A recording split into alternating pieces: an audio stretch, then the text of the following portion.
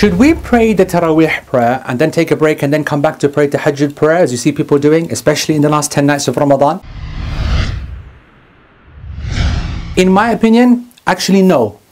I believe that this act is against the Sunnah of the Prophet ﷺ. I know it's very popular today. I know a lot of people enjoy it. A lot of people benefit from it, or what they think they're benefiting from it. But with me, I'll be honest with you, the Sunnah is more beloved to me. I am definitely of the opinion that this is something which is a new matter that's not from the Sunnah. And that's all you need to know for the people who are the TL, DR generation, the millennials who ain't got the patience to actually carry on. For those who do want to carry on, this is going to be a unique FaithIQ video. This is going to be the longest, and I want to go into a little bit of detail in this mas'ala, in this issue, because it's a controversial one. Okay, all jokes aside, this is a very sensitive issue to a lot of people, because you see, on one side you've got people saying, how dare you say that it's bid'ah or something, that it's new or whatever. And I'm not saying it's haram to pray this, because there are major ulama that allow this prayer and even encourage it. That's what's caused the problem. But as I'm going to present to you now, I find it strange, and I'm not happy with it, to be honest. And you'll see that a number of scholars aren't. And here's my justification. Now, first of all, let's deal with the people who say it should be prayed. They say, what's the problem?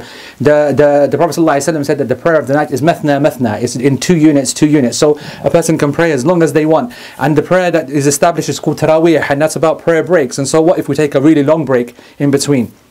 And there's a narration of Anas that said that they are only doing that which they are hoping for good for, and so on and so forth. And our intention is only to pray. Or what am I doing? You know.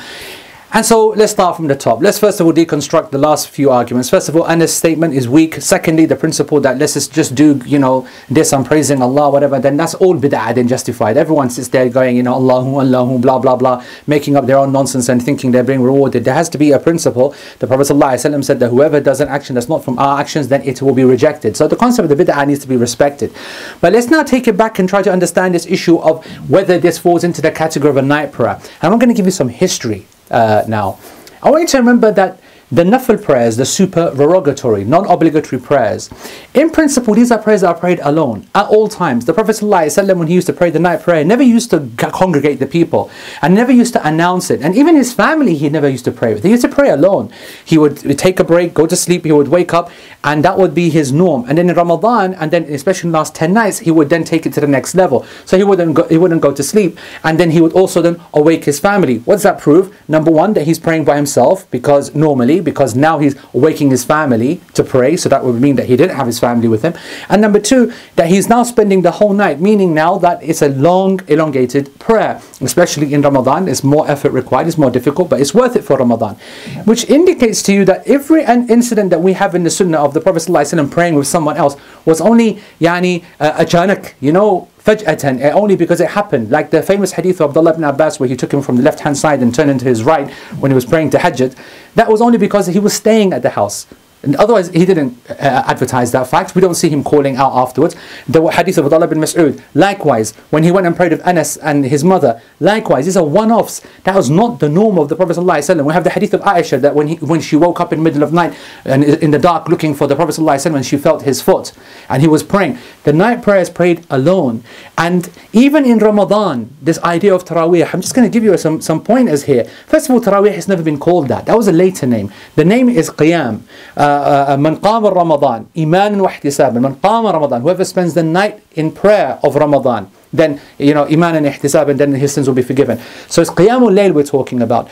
And the Prophet ﷺ, for the first 3 nights in that famous hadith, when he would come out each night and he led the people in this night qiyam, the first night, then the second night more people, third night more people, and the fourth night the masjid was overflowing, and he didn't come out until the morning time, Fajr. Now I want you to imagine the people were sitting there waiting until Fajr all night, because actually they were expecting the night prayer to be that long. One prayer to not last all the way. And they would only be praying 8 rak'ah in the first 3 nights. And that's very hard upon people to stand for 5-6 hours in only 8 rak'ah. A lot of standing. And that's also why later on the units were increased, so that, you know, people can break up by going up and down, it makes it easier. Anyway, the Prophet ﷺ, he came out of Fajr and he goes, you know what, I knew that you guys were all sitting here, but I didn't come out on purpose so that this prayer doesn't become obligatory upon you.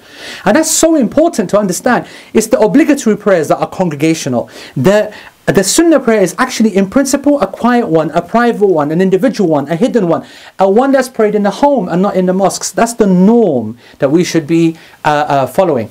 And what's amazing is that the rest of the month the Prophet ﷺ then carried on praying by himself, and the companions carried on praying by themselves. There was no Qiyamul Layl in congregation, neither then in the time of Abu Bakr as-Siddiq and neither in the time of Sayyidina Umar, until the end of his Khilafah, when he started to see the people making these little congregations in the masjid, awza'an, little bit here, little there, this, that, whatever.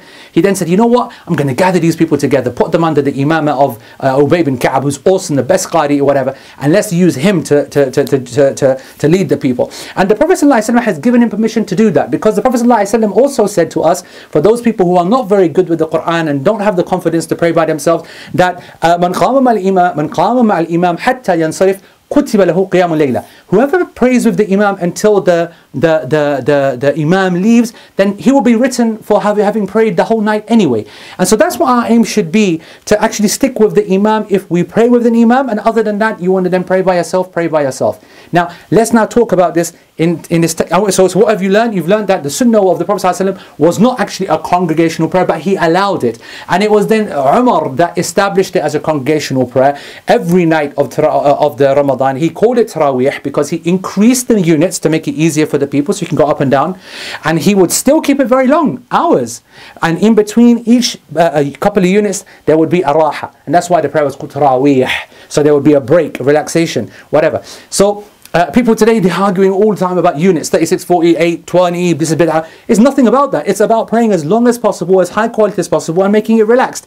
Now, you know that over the time, people start becoming lazy, people becoming tired, they're not very connected. And so the units decrease, the time decreases, and people are trying to make things easier.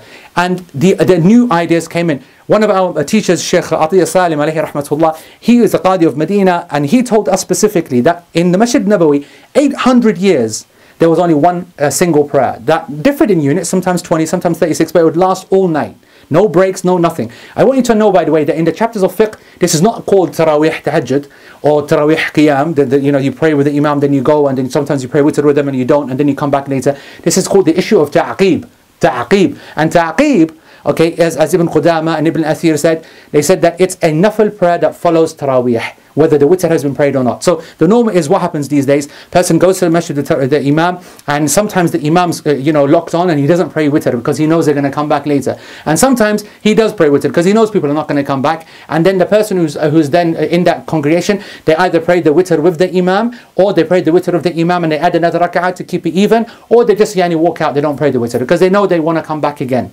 So I want to say to you, this coming back again was not the sunnah of the Prophet ﷺ, neither of the companions, neither of the tabi'een. Sufyan al-Thawri, the imam of tabi'een, what did he say? He said this is bid'ah, muhdath, this is something new and invented.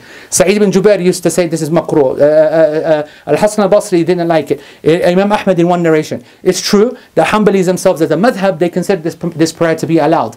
But if you look at the majority of the companions, this coming back to pray again, it doesn't make sense. Not only is it going against the idea that, especially if the imam has prayed witr, one shouldn't intentionally be setting up a jama'ah. Now, I just want to say that if you pray witr with an imam, if you want to pray the rest of the night, what you should do, okay, let me actually finish off what Shaykh Atiyah said.